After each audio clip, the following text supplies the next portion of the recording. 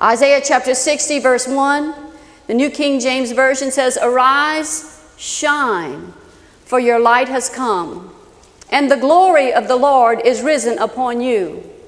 For behold, the darkness shall cover the earth, and deep darkness the people. But the Lord will arise over you, and his glory will be seen upon you."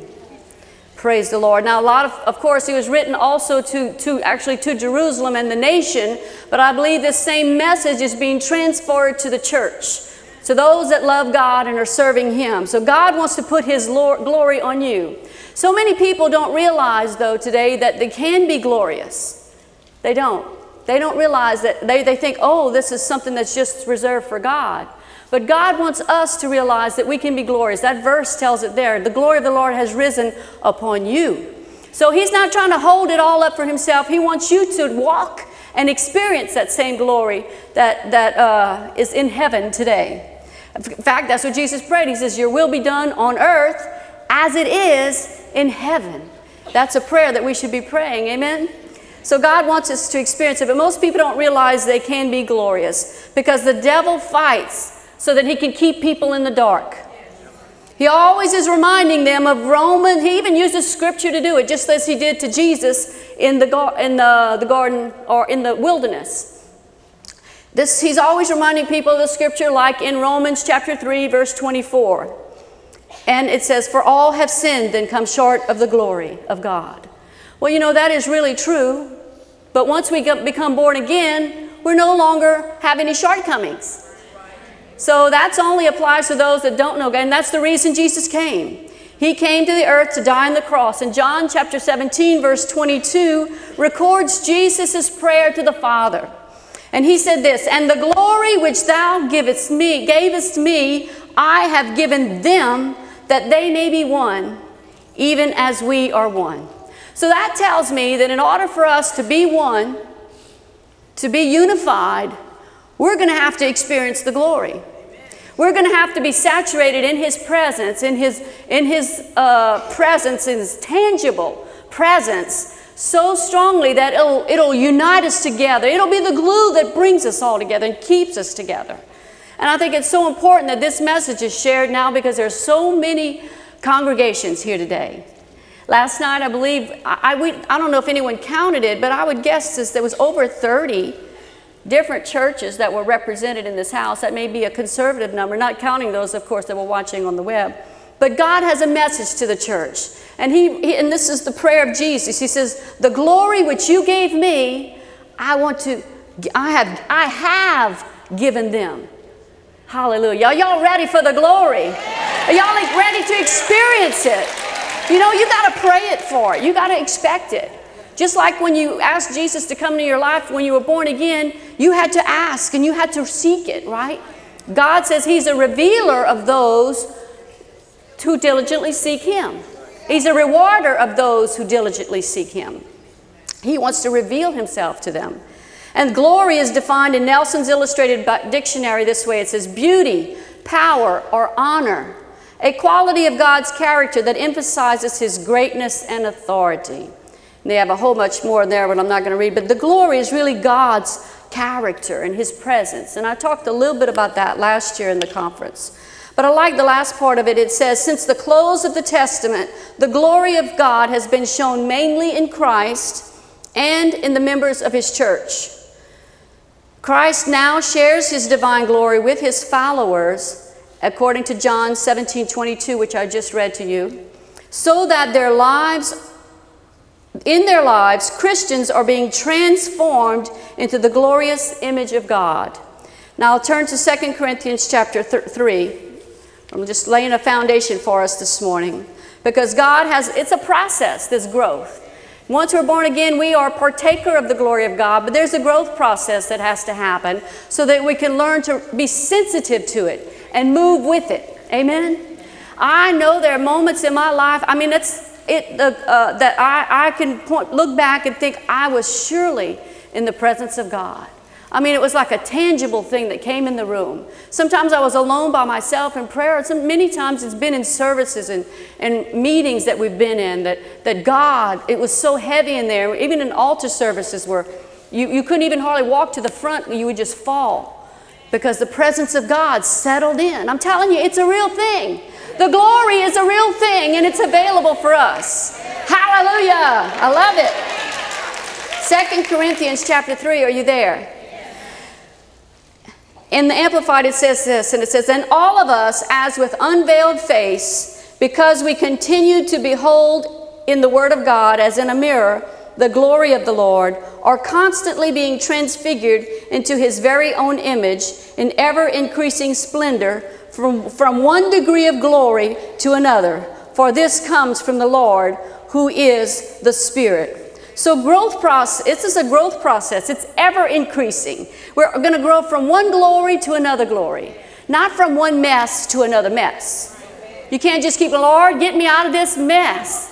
You know, Lisa delivered a masterpiece last night about how we can get out of some messes that we've been in the past.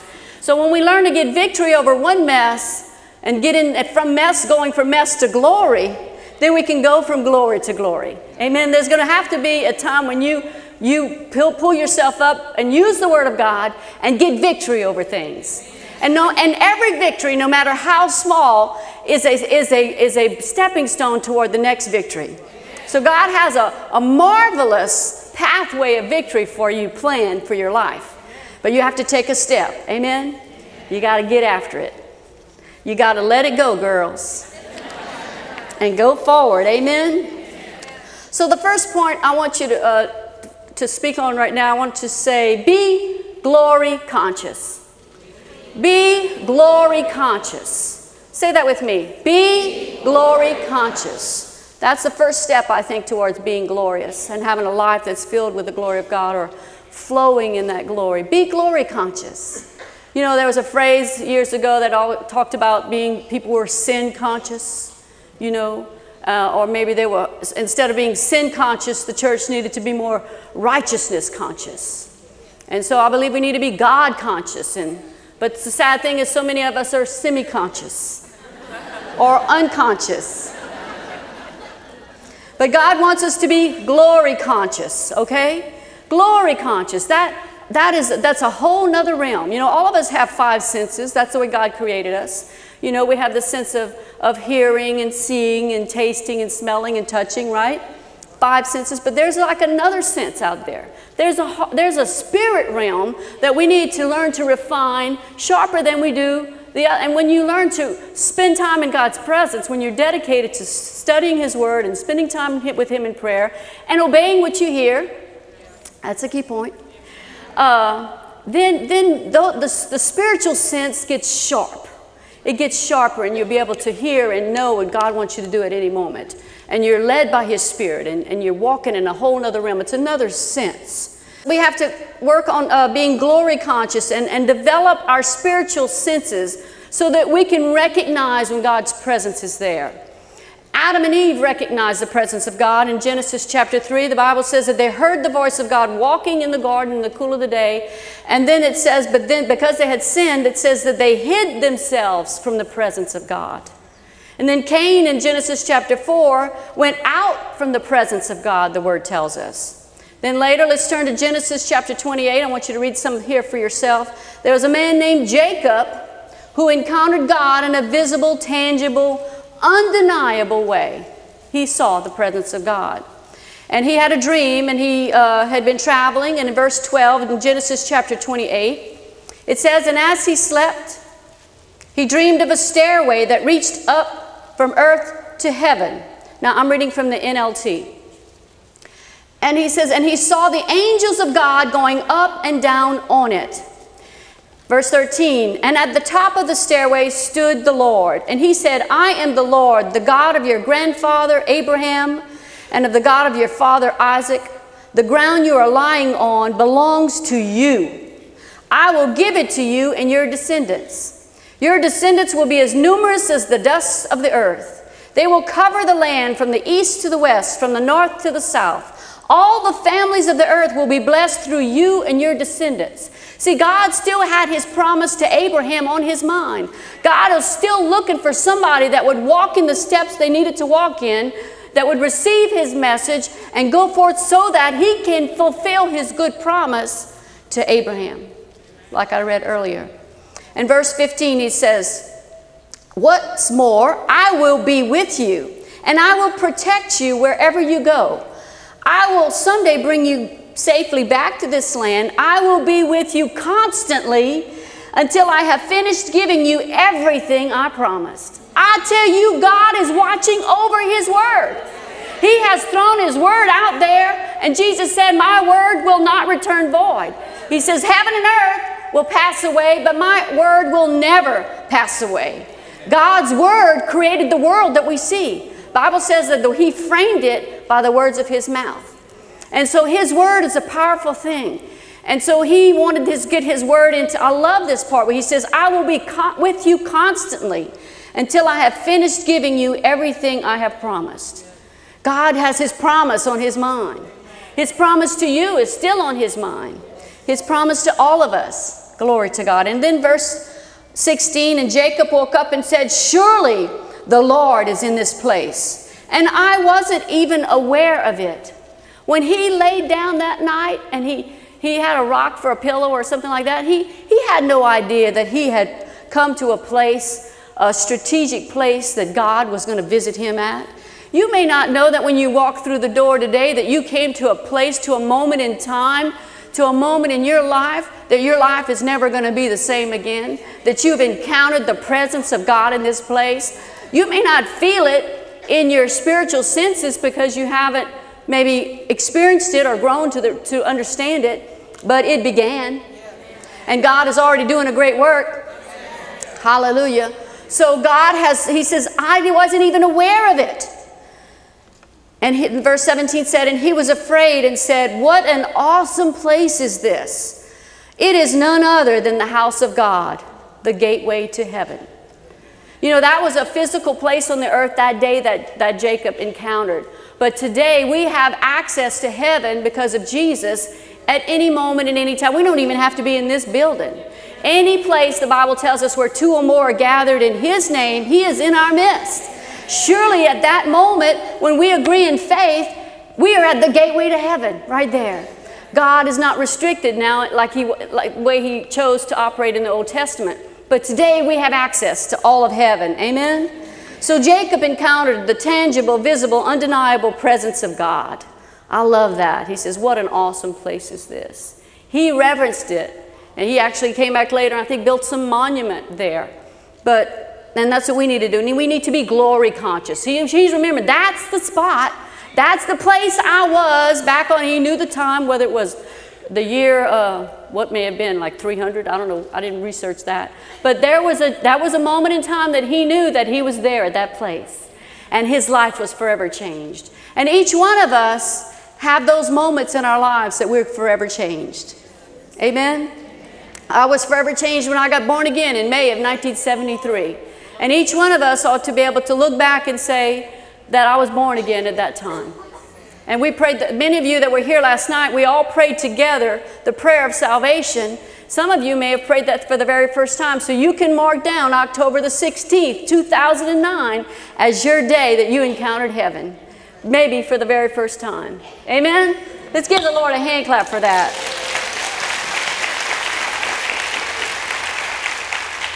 There are many people in the Bible, I'm just going to read a few of them really quickly, that recognized, that encountered, that understood the presence of God. Some acted favorably, some did not. Jonah, in Jonah chapter 1, verse 10 says, and then the men were exceedingly afraid and said unto him, why hast thou done this? For the men knew that he fled from the presence of the Lord because he had told them. So Jonah experienced the presence of God. God spoke to him audibly. God spoke to him and gave him an assignment, and he walked away from it. He knew what the presence of God was. He knew about the glory. And then, of course, Moses, the most well-known one, in Exodus chapter 33, he was talking to God, and he said, and God said in verse 14, my presence shall go with thee, and I will give thee rest. And he said unto him, if thy presence go not with me, carry us not up hence. And he said, I beseech thee, show me thy glory. So Moses said, I love this presence. I have to have it. I have to have the presence of God. You know, so many of us don't know what we need. I mean, I don't know about you, but sometimes I don't know what I need. I'll go up to the refrigerator, I'll open it, and I'll look. I know what I want, but I don't really know what I need. Anyway, I'll go to the pantry trying to figure out something to eat. Sometimes we're just at a loss. We don't know what we want. We don't really know what we really need. But we need the presence of God. We need the presence of God more than anything else. And Moses recognized that, and he says because God was following them. They all saw him on the mountain. And he says, if you don't go with us, I'm not leaving this spot. And so he also sought him. He said, Lord God, show me your glory. And God answered him, and he says, I'm going to show you my glory. He says, I'm going to reveal to you my goodness. So really, God's glory is his character, like I defined when I read the definition from Nelson's Illustrated Bible Dictionary. God's glory is his character. So when we are changed in his presence, we become more like him. We are changed from glory to glory. We're going from one level to another level. Amen? And I believe we're moving up to our higher place in God. How many moving up? Hallelujah. Let's turn to Acts chapter 3. Acts chapter 3. So Moses experienced the power, the presence of God. And then, he was in the tent of meeting, and Joshua, the whole nation saw the glory of God. They saw that tangible presence of God. They experienced it.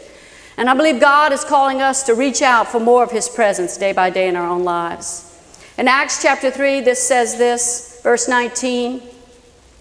The NLT again, it says in verse 19, now turn from your sins and turn to God so that you can be cleansed of your sins. Then wonderful times of refreshment will come from the presence of God, of the Lord. And he will send Jesus, your Messiah, to you again. So God is calling us to turn to him to get into his presence so that we can get refreshed. Sometimes we seek other things to help us to get all refreshed, but God's presence is what refreshes us, strengthens us, and brings us to the place that God wants us to be. So the reality of God's presence must be appreciated and communicated, or it can be lost. Isn't that true? So what we need to do is always be glory conscious. Say, I'm going to be glory conscious. Praise the Lord. And the glory is not just a feeling. It's God's presence can be there, and you may not feel it, but you know it. You know it in that sense that I talked about. That presence is there. Hallelujah. Glory to God. So let's turn to, where am I going? 2 Corinthians chapter 5. Be glory conscious. Be glory conscious. Be glory conscious. Like Jacob said, surely God was in this place and I didn't even know it. You may not even know it, but God is in this place. He is here changing and transforming us and pulling us up to a higher place. So the way that we have to know it is that we have to be renewed in the spirit of our mind. Be renewed in the spirit of our mind. I realized the other day that many of us are under construction. And there's almost like this. Have you ever been at a construction site? We're building a house, and it's a major construction site, and there's things you have to be, there's lots going on, lots of things are happening. And it's a progress. Building something, whether it's a life or a business or a family or a home or a church or a ministry, it's a process, right? A while back, right now I love, because I guess the building project, I love DIY channel. I watch the Home and Garden channel a lot. Anytime there's any kind of kitchen renovation or a bathroom renovation show on, I'm watching it. I like DirecTV, and I'm always watching channel 229 or 230. Because, I just like watching all. And one time, I think they were demolishing a house. It's amazing to see. They came in and they had a major renovation they were doing. And this huge piece of equipment came in and just started tearing up stuff and pulling things away. Now, the owners had decided that they wanted to do this total renovation of their house. And they were doing major construction. And I could see the owner's face when that first started happening. They weren't sure. They were starting to think, did I really make the right decision here? Because, your whole house starts coming apart, and they're pulling the roof off on one part of the house, and then they're going to throw a wall out. Anybody ever been under construction while you're still living in the house? So, I mean, the camera would flash images of their face and they would look terrified. Does this guy really know what he's doing? Is my whole house going to just crumble up? You know? And so they started freaking out, but they started looking over the plans, making sure that they had it all right and that everything was going to be fine. So because the show was just a 1-hour project, it's not like me, what I'm dealing with, a year or 2-year project I'm dealing with. So in 1 hour, I could see the whole thing start to finish. So it really was good. They sped it up and they could see them, you know, pouring the slab, doing everything, painting the walls, everything was done. And pretty soon, everything looked pretty good. But there was a moment where everything was in demolition mode. So they were in a demolition mode, and then they went on from the demolition zone basically to a construction zone. So sometimes, like Lisa was saying last night, you need to tear some things down. You need to yank some things out. You need to pull things up, not just surface. Sometimes the entire slab had to come out. You know, because all of a sudden that foundation was wrong. Something was cracked in the foundation. Oh, and they dug into one spot and they said, oh, we have termite. Until you start digging into something, you don't really realize what's there. But I found out that when you give God the opportunity and you're open before Him, He will reveal the real thing, the real issue that you have to deal with. And I know that when I've had encounters with people, maybe bad confrontations or problems, things that they say, most of the time is not the thing that's really bothering them. There's something else way under the surface that they maybe were offended by, and it just manifests in this other way. So all of us have encountered things like that in our lives. And so when you, just like that house project, when they were demolishing that house, not all of it, but part of it, you could see that there was distress, there was concern, there was pressure coming on to the homeowners. But they had to stick with the vision and realize that the contractor knew what he was doing. They had a good plan.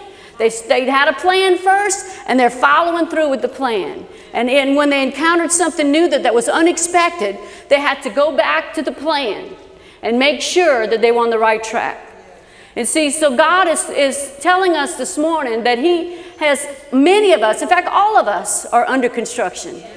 In fact, there's like a sign pasted on our head, caution, mine under construction. So what we do, I mean, most of us have a bigger one than others, but hopefully we all have that. Because what the Word tells us that we have to be constantly being renewed in the spirit of our mind. Because the battles that we go through, more than anything, most of the time, they're in our mind. They start there. Even if we have a physical issue, the battles that we're encountering day by day can be overcome if we just start believing what the Word of God says and start changing our mind. Instead of believing the report of the devil or a bad report, we believe what God's Word has said. Amen? Amen. Hallelujah. So we're moving out of demolition zone and into the construction zone. Amen? So, but before we made the decision to accept Jesus Christ as our Savior, we were all a lot like that house that was under reconstruction. There was nothing about us that was worth keeping. We had to be totally cleaned away inside before Jesus could come into our life. There was nothing that we could do to fix it by ourselves, right? So we have to realize that there's nothing that we can do personally to fix the mess we may be in now.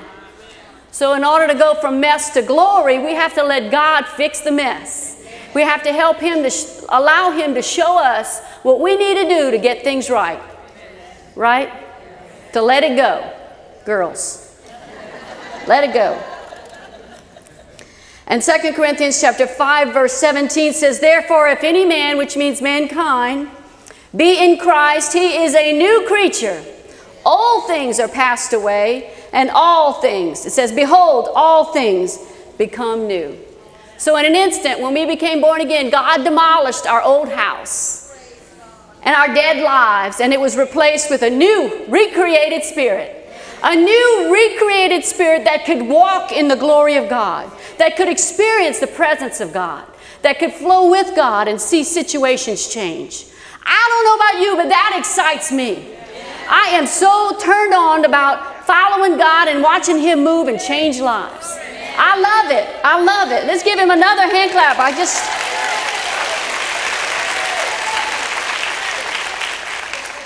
I like the way the Amplified says that same verse in 2 Corinthians chapter 5, verse 17. It says, a new creation, a new creature altogether. The old, previous moral and spiritual condition has passed away. Behold, the fresh and the new has come. Behold, the fresh and the new has come. You don't have to do things the old way. You don't have to struggle in your own strength or rely upon your own talents, or even if you have talents. You don't have to rely on your heritage, your family, your background, your religion, or any other background. You rely on Jesus. Amen. He is well able to do it. Well able to do it. And God has good things planned for you because you are His masterpiece. You are created in His image, and He wants you to flourish. He wants you to succeed. He wants you to be glorious. He truly does. He loves it when His children stand up and take their place. Don't you love that as parents, when your children stand up and take their place and they walk forward and they're strong and they just get after it? Amen? They get it on. So God has good things planned for us. And even though every tool that you already need has been provided by your master builder, you will need to go through an intense training period. I know it. And since you've already technically in a construction zone, right, mind under construction, it would be wise to wear a hard hat. And He's issued us that. Ephesians chapter 6 tells us to take on the helmet of salvation. So once we're born again, we've walked into that construction site. Anytime you walk into a construction site, you may be handed a hard hat. You know, we don't always do it on our site. I shouldn't say that, I guess, but you didn't. I remember we walked on a large building site here in New Orleans, and they handed us a hard hat. We went to pray for the business owner, Gene Viola, and the Viola Homes were building a large complex on the east side of New Orleans, and they issued us a hard hat. No exceptions. They didn't ask us, would you like to wear this hat? No, if you were going to be on the property, you were wearing the hat or you're off the property. And so we have to realize that we're in a construction zone. We've got to keep our hat on. We have to keep the helmet of salvation on, because that's what's going to protect our mind from the attacks of the enemy, because he's always flinging the darts. Amen? But the purpose of the helmet of salvation is much like a hard hat. It's designed to protect your mind, which is the devil's main area of attack. And when we make the decision to take the helmet and keep it on, we actually take the first step toward demolishing the devil's plan to control our thought life. Amen? So we're glory conscious. Amen? We're God conscious. We're not unconscious or semi-conscious. We're conscious that God wants us to grow up. So even though we may not be perfect and things don't go right every time, just hang a sign up and say, pardon my dust. You ever saw that sign in the construction? Pardon my dust. I mean there's sometimes when I'm walking along, I think I'm doing things right, but I create a little dust storm sometimes, because I know I'm not perfect, and I know many of you have the same testimony, because I live with you. No, I'm kidding. Just talking to one or two of you here. No, I'm kidding. But Romans chapter 12, verse 2 is a verse that I memorized when I was first born again. I had never read the Bible. And Romans chapter 2, verse 2 says, be not conformed to this world, but be transformed by the renewing of your mind, that you may prove what is that good and acceptable and perfect will of God. The New Living Translation makes it even clearer. I love it. It says, don't copy the behavior and customs of this world, but let God transform you into a new person by changing the way you think. Then you will know what God wants you to do, and you will know how good and pleasing and perfect His will really is. So, you know, when I was first born again, I had never read the Bible, so my mind really needed an overhaul. It needed to be totally renewed. And so I spent time with what some would call in the cocoon, you know, because the Bible compares the transformation to a metamorphosis, much like a caterpillar crawls in and makes a cocoon before it becomes a butterfly. So I spent lots of time, and I had lots of time because I was traveling with Jesse. He was a nightclub entertainer at the time. I was born again before him, and I got born again watching Billy Graham on television. And Jesse was playing rock music, and I was by myself in the hotel room with my daughter Jody. And at the time, I had never read the Bible up to that point. But I began reading the Bible after that, because I didn't even know what had happened to me. Jesse came into the hotel room and he said, he saw me crying on the edge of the bed. And he says, what's up with you? And I said, well, I've been watching Billy Graham, and that's all I could say because I started crying again. And he cursed and he said, don't watch Billy. Because, you know, his mama taught him the Word of God. He rejected it. He didn't want anything to do with it. Is he here? But he'll be the first to tell you that he thought he was safe marrying me. He says, I'm going amongst the Philistines. They all wanted him to marry one of the girls in the church. And he said, I'm going amongst the Philistines. And I never thought of myself as a Delilah. And I wasn't anything like a Delilah. I wanted to be a third-grade school teacher. And here I hooked up with this wild, crazy guy.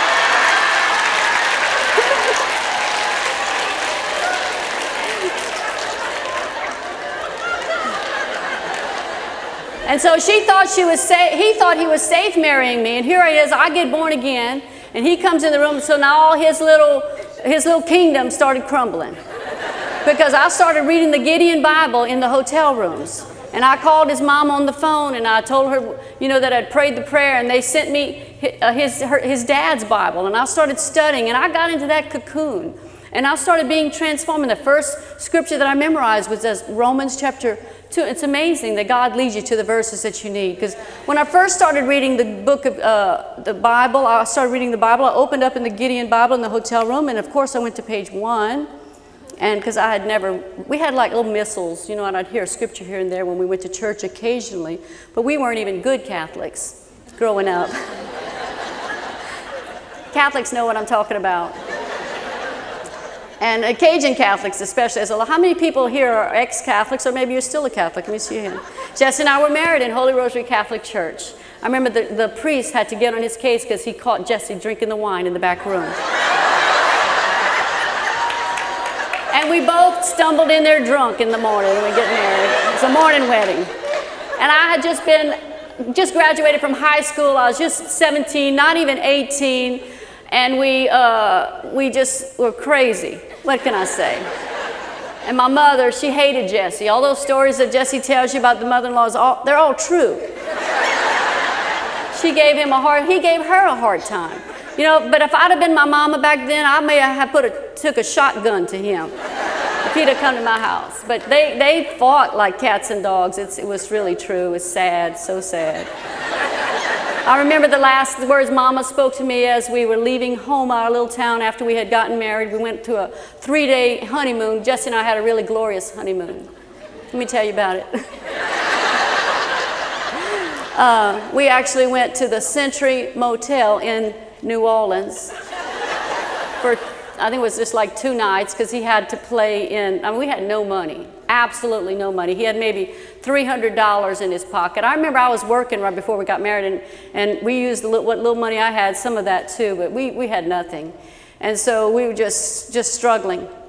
And so we went to the Century Motel, and I remember we'd go to Bourbon Street, and there was only one place that we could go because I was so young I couldn't get anywhere, and he knew 1 or 2 places that would sell alcohol to me. All we could think about was drinking in those days. We were the worst heathens. Y'all didn't know that about me, huh? But Jesse and I had this little tiny honeymoon, really uneventful. It was awful because, I mean, I don't have really good memories of my honeymoon. I truly don't, because it was so cold. He loved everything really ice cold in the room, and I was always freezing. And it didn't matter to him because he wanted to be comfortable. He's such a selfish person. Was. But we grew up together. I was 17, he was 20, you know, and I told him I put all those hairs on his chest. When I met him, he just had 1 or 2, but they're covered now. Of course, they're gray. Most of them are gray, some are even white. But we don't care. I think at one time we were with Jerry and Carolyn Savelle. I don't know if we were what happened, but they saw Jesse had hair because... Hello? They had... Did Jesse take my mic off? Don't y'all listen to Jesse back there in the sound booth. But I remember that his shirt was wet, so you could tell that he had hair behind his shirt. And Carolyn said, "Oh, Jesse, you have hair on your chest." Jerry doesn't have any hair. She often did things like that. And how does a husband react when a wife says something like that about someone else? Jerry had an amazing comment. He says, "Grass doesn't grow on the playground, baby."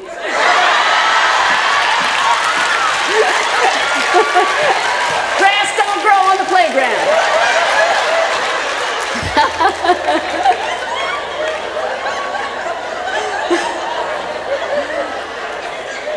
So Jess and I grew up together, basically. We've been married 39 years now. Never once separated.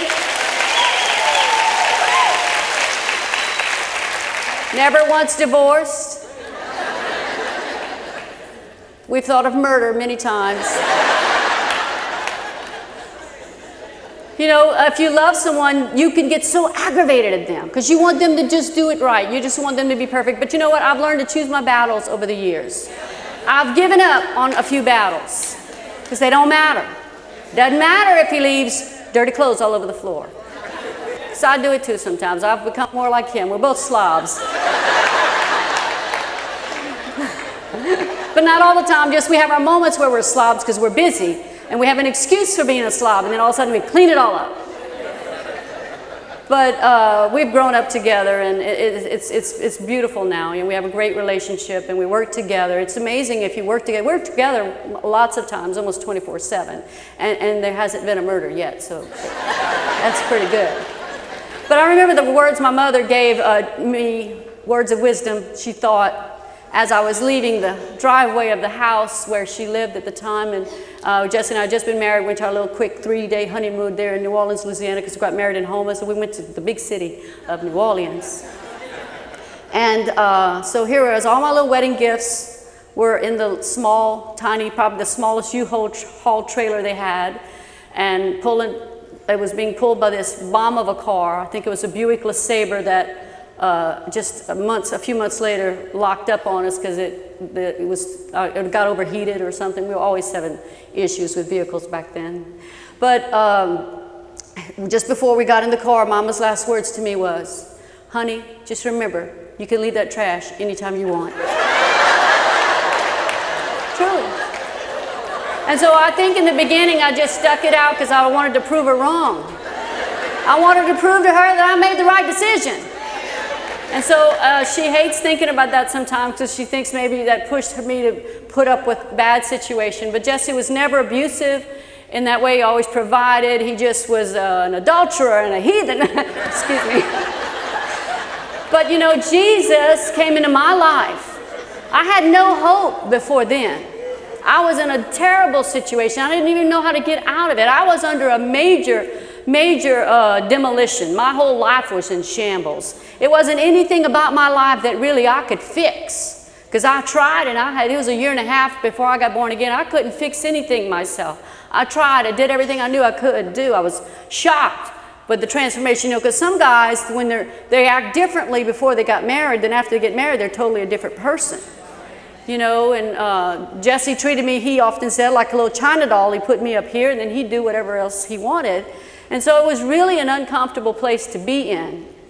And so when I reached out to God, I really didn't even know what I was doing. I know today that I prayed that God touched my life because someone else prayed. Jesse's mama had been praying for her son, and I guess she realized in order to get to her son, she had to start praying for me.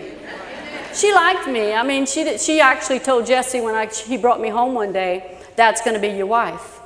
You know, because Jesse drove me up to the little trailer his family lived in Grand Bois, Louisiana, which is below Berg, for those of you who don't even know that. Now, Berg is even a smaller town near Houma.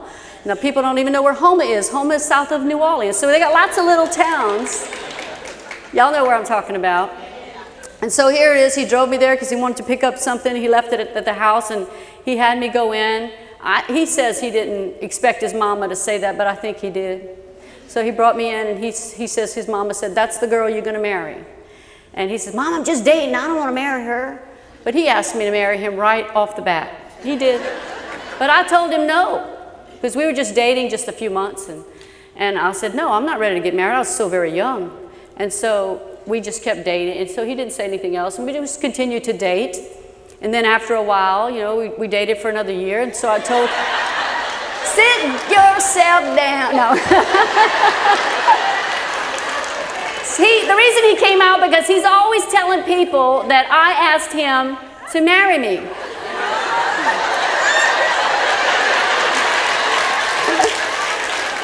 And I was getting to that point. Page 2. Well, you see, what happened was when I told him no, he stopped. You know, he didn't ask me again. So I thought, you know, I kind of like that idea. And so I said, Jesse, you can ask me to marry you now. And then he did. And that's the truth.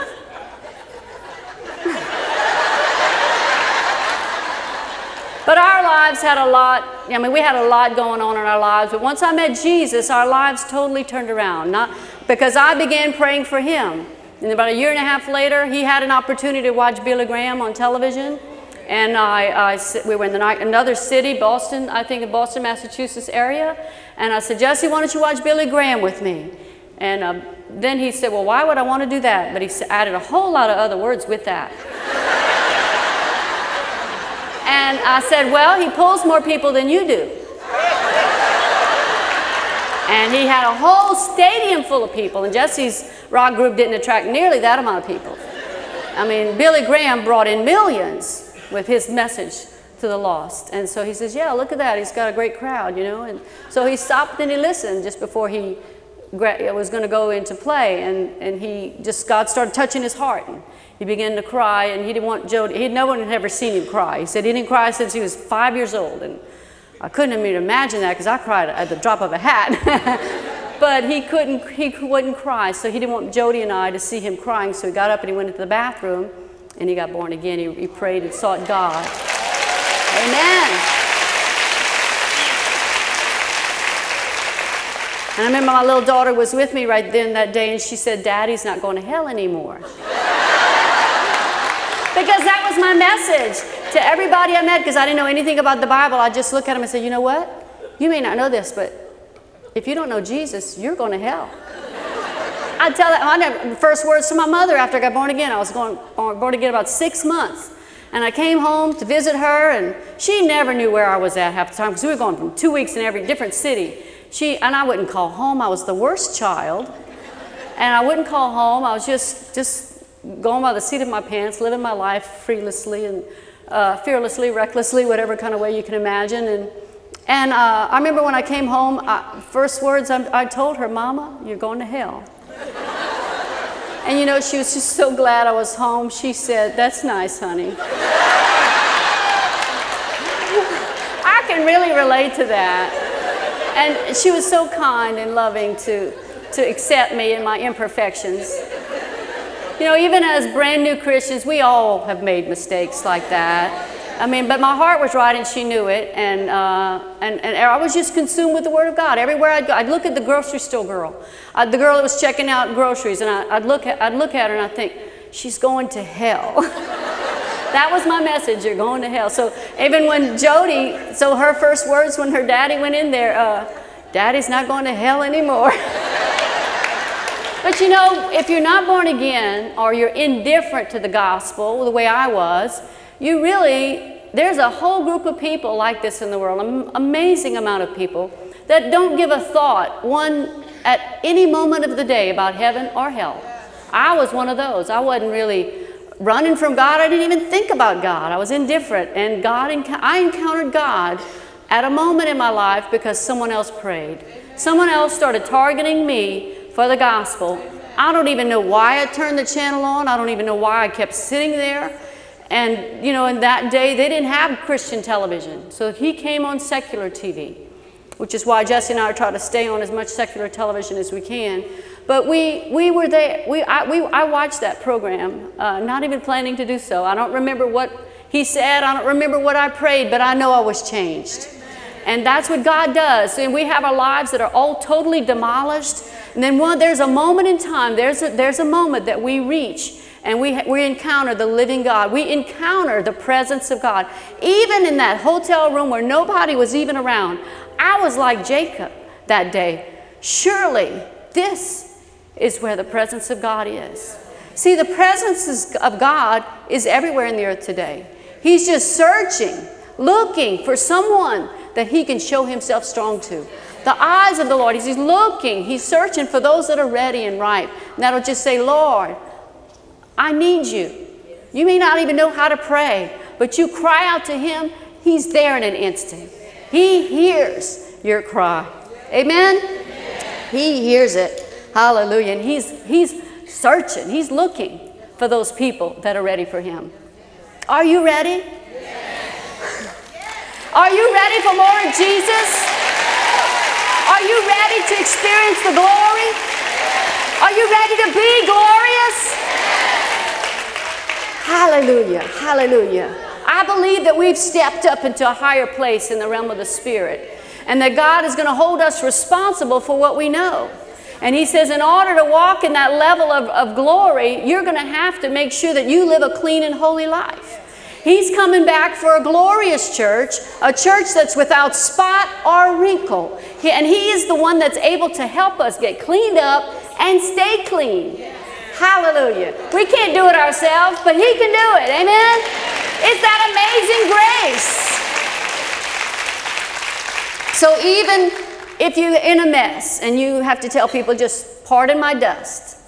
God's working on something. I'm working on something. God and I together are working on something. Did you know he can't do it by himself? He will not do it by himself. He needs you to cooperate with the Holy Ghost. And when you cooperate with the Holy Ghost, your life will be changed. Amen? So there's a verse in Philippians chapter 4 that tells us one way that we can have spiritual growth that we need, and it has to do with how we think, because like I told you earlier, we have to be God conscious. We have to be renewed in the spirit of our mind. We have to move from the demolition zone to the construction zone. Even though we have dust, we're growing. But our minds don't need to be troubled or tormented by the lies of the devil. We have a choice. Say, I have a choice. Instead of thinking about defeat and failure, we can choose to elevate our thinking and follow God's glorious plan for our life. And Philippians chapter 4, verse 8, very familiar verse, says, finally, brethren, whatsoever things are true, whatsoever things are honest, whatsoever things are just, whatsoever things are pure, whatsoever things are lovely, whatsoever things are of good report, if there be any virtue and if there be any praise, think on these things. Think on these things. So these are the things that we think on when we want to move out of the demolition zone, out of the construction zone, and into the glory zone. We want to think on what God tells us to think on instead of focusing on bad reports, good reports. Amen? And the Word of God is chock full of it, full of great things that we can fix our minds on. In fact, that's what the Amplified says. And when it says, if there any virtue, if there any praise, instead of saying think on these things, it says fix your minds on them. So I know girls know how to fix their mind on something. I know that maybe when you're shopping or you see something in a magazine, or you fix your mind on a certain, a certain thing that you want, either for yourself, for your house, or if you're doing Christmas shopping. You know how to fix your mind on something. I know how to fix my mind on something I want to do in the house, if it's just a decorating project or something that I want Jesse to do. I know how to fix my mind on that project. And I've actually learned how to say it in a different way so that I can actually get the desired results. We grow, we learn. Instead of pushing the wrong buttons, you learn how to push the right buttons. You learn how to, and I don't think it's actually manipulation. Maybe, but it's just called wisdom. You learn how to talk to people. You learn how to respect people. And I mean, there was a time in our marriage, I remember there was this ugly moment, I remember, and I don't know how long ago it was, but you know, we were born again, serving the Lord and everything, but we got so busy with doing things. And I remember we would get up in the morning, go in different directions. We were always busy. And we were kind to each other, but I remember we would wake up in the morning and just go in different directions. And I made a point, you know, it just bothered me. I said, you know what? I'm going to make sure every morning I get up and I'll say, good morning, how did you rest? You know, make a point to stir up a nice conversation.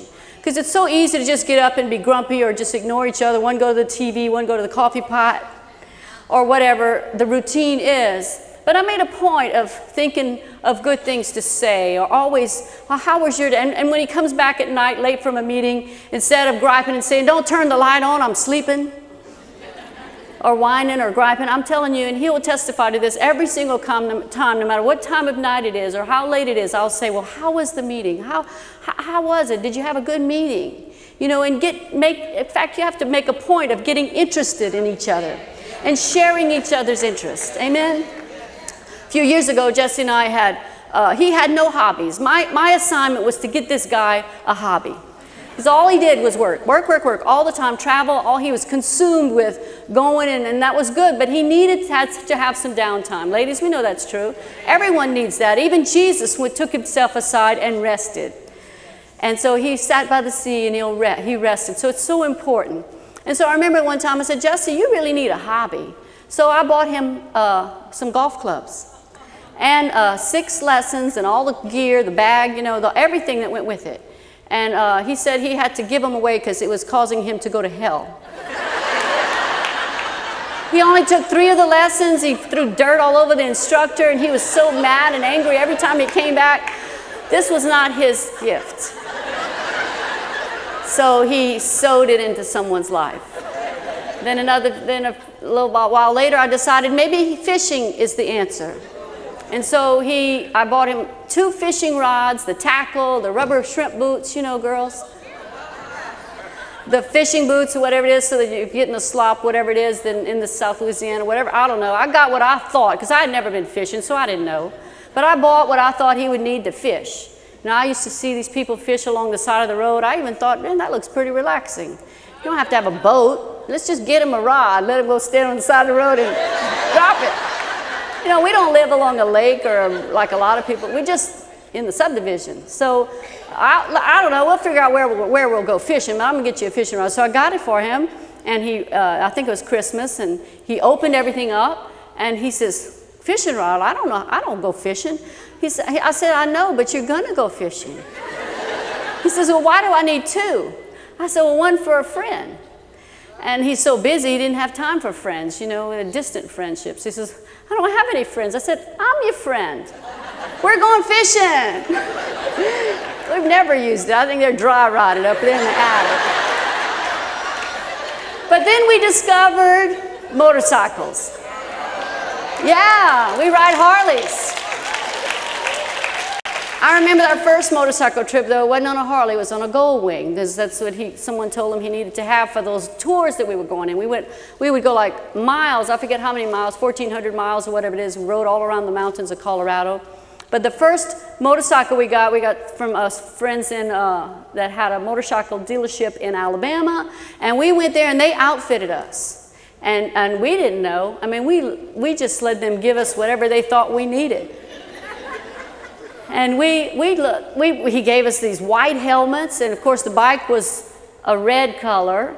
And then we had, he gave us these rain suits, because sometimes when you're riding you need a rain gear to put on. And he gave us these all-in-one jumpsuit white things with red and blue stripes on it. And we looked like astronauts. We were a sight. And here we are, we show up with the Copelands and the Savells on our first motorcycle vacation, and they looked at us and they were so kind to not laugh in our face. Because let me tell you, Jerry Savell is the most organized, classy guy. I'm telling you, even the towel on his motorcycle matches the color of his motorcycle. Helmets, everything's coordinated, everything's right, and we thought, what's wrong with us, you know? You ever been in that situation where you show up and you think you look good and you don't? We were a mess, but we were warm. And we were safe because everybody could see us coming. But we had fun, and this was his hobby, so we found something that he could stick to. And I discovered that we needed to do it together. And so this is our hobby, and now I think I like riding it more than he does. And I have to, I'm even telling him, if you don't start riding this thing, I'm getting my own. No, but he has to, he likes to be totally rested when he rides the bike, especially if I'm on it, so we're really safe. But we have a good time with it, but that's what I told him. You need to have a hobby. You need to rest. And so we've done that, and we've gotten to know that that's how we developed our relationship. We're together. So when we're on the bike, he has one job, and I have my job. And I love my job because I get to tell him where to go. My job is to rightly divide the map of the USA. I do. I take the map out. Okay, Jesse, you turn here. And he has to listen. Now, a lot of our trips, we took off straight from our home in New Orleans, and we met everybody up in Colorado. And so we always had the longest journey to and from. So we had a lot of time by ourselves, which is really nice. And we'd have this helmet. And I remember one time we were riding, and I told him, I may be way off my subject.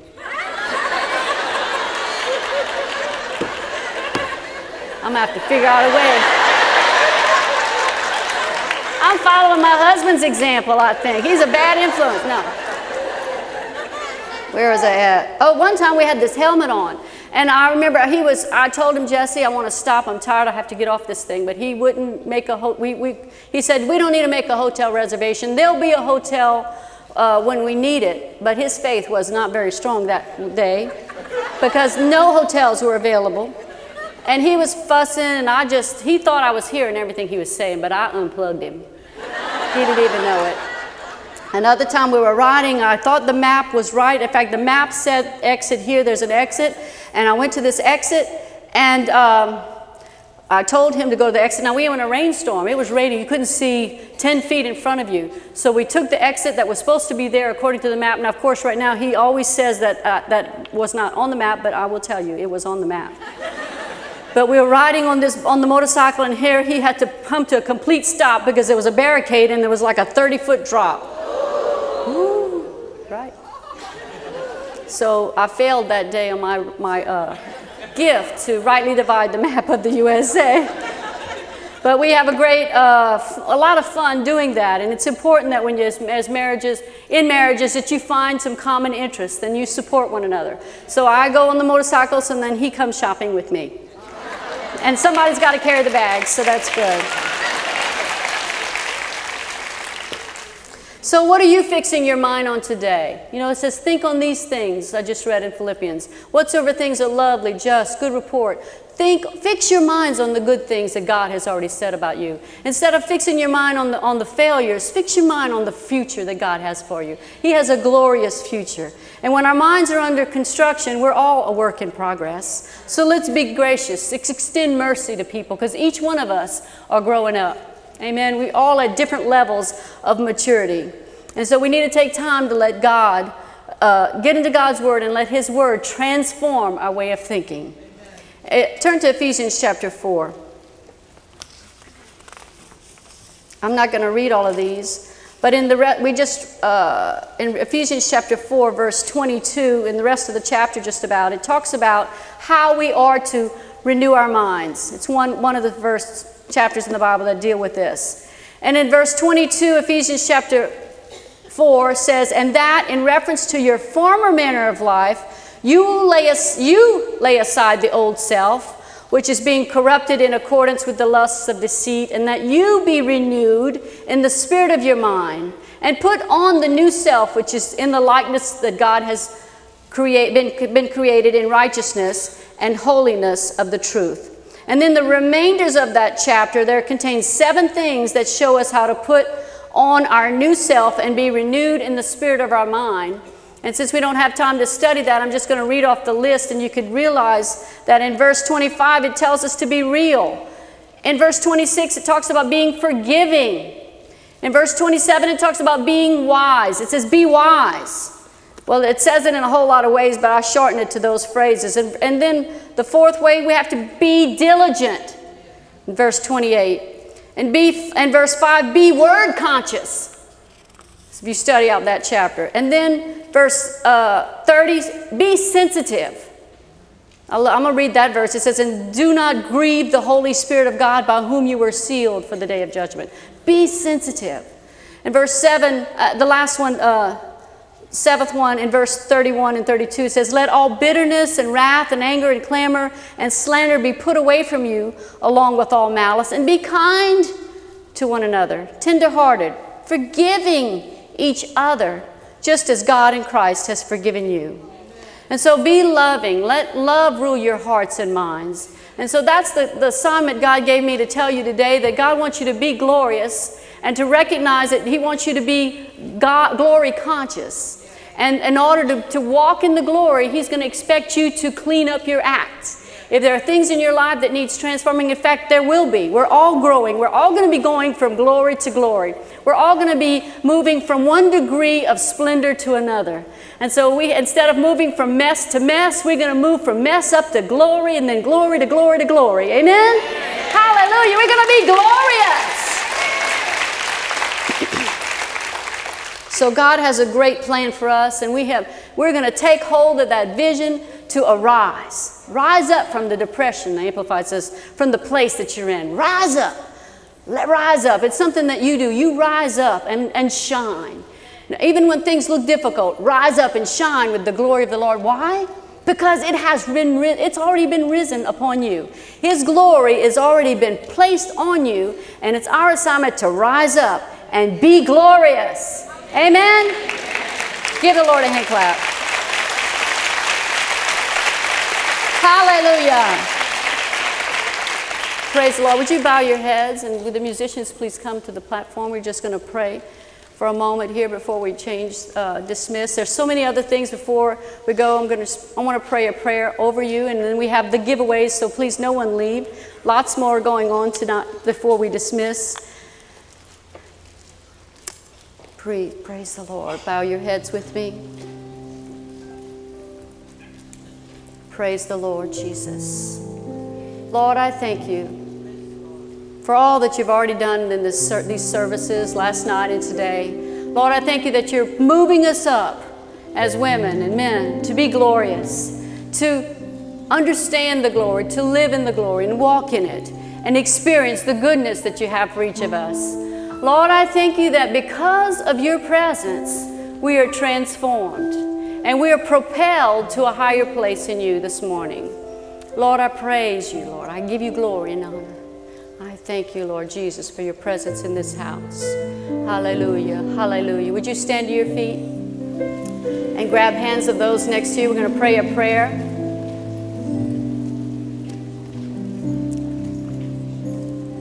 Thank you, Jesus. Thank you, Lord Jesus.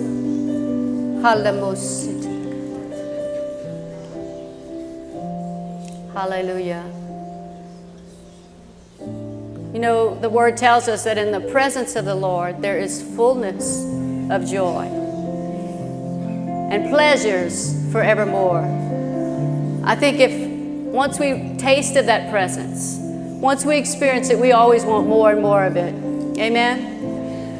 So as you're holding hands with those next to you and centering in on God and reaching out to Him, know that He is here in our midst. And He is pouring out of His good Spirit upon you to strengthen you and empower you and bless you and help you. So I just want to pray a blessing on you right now. And I want to leave this service with this powerful blessing that God has instructed me to place upon your life.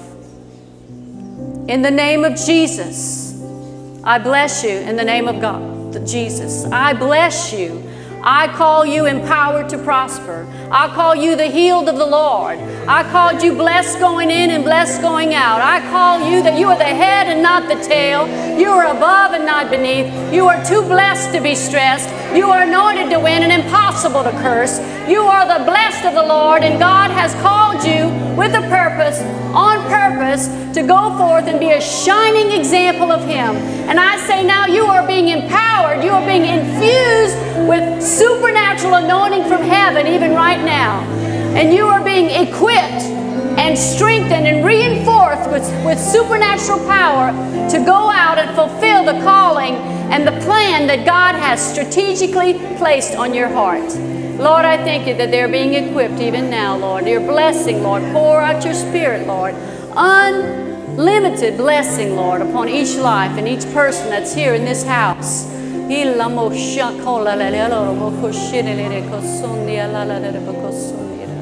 And Lord, I declare that the spirit of healing is in this place. Oh, right now, Lord, I call those things that be not as though they were. They are healed and whole from the top of their heads to the whole sole of their feet.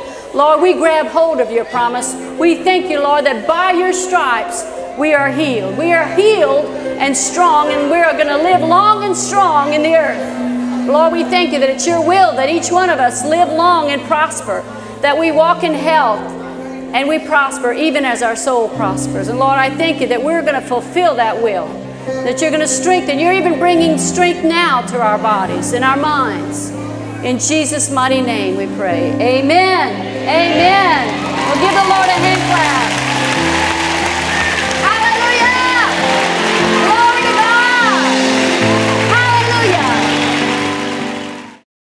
Hi, I'm Cathy Duplantis. Thanks for watching our YouTube channel. Remember to subscribe and hit the notification bell to stay up to date with all things Jesse Duplantis Ministries. God bless. This media is copyrighted by Jesse Duplantis Ministries for the private use of our audience. Any other use of this media or of any pictures or accounts without Jesse Duplantis Ministries' consent is strictly prohibited.